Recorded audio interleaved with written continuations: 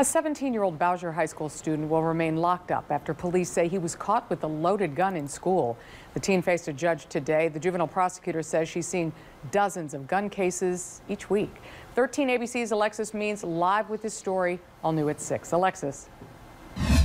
Well, the prosecutor says that these cases range from kids having guns to showing guns on social media to shooting, even killing someone. And she says that many of these teens are being tried as adults. Guns are not the answer.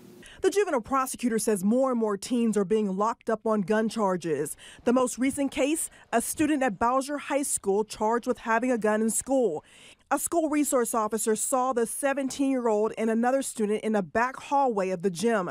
The officer noticed the kid reaching in his waistband. He searched him and allegedly found a gun. A lot of what we hear is that they feel safer carrying a gun. But what we have found is that when you carry a gun, you're more likely to be targeted because now you're frightening somebody else. In June, a 17-year-old was shot to death in an alley. Police charged 2 teens who will be tried as adults. Specific murder where the young man who was shot died with a gun literally in his hand, and that still didn't save him. Police say parents play a key role in helping to stop the violence. Be in contact with their kids, know what they're doing, know who they're hanging out with, know what's in their rooms, and just be involved in their life. Detectives and prosecutors are sending a strong message to teens and their parents. In the last maybe 6 months, we have sent over to adult court maybe up to a dozen cases already, and we have several that are currently on dockets waiting to be sent.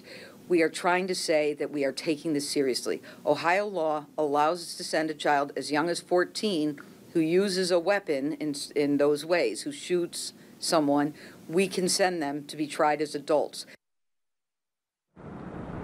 Now, as for that Bowsher student, he is locked up here at the Lucas County Juvenile Detention Center. A TPS spokesperson says the student with that weapon now faces severe disciplinary action. Reporting live, Alexis Means, 13 ABC Action News.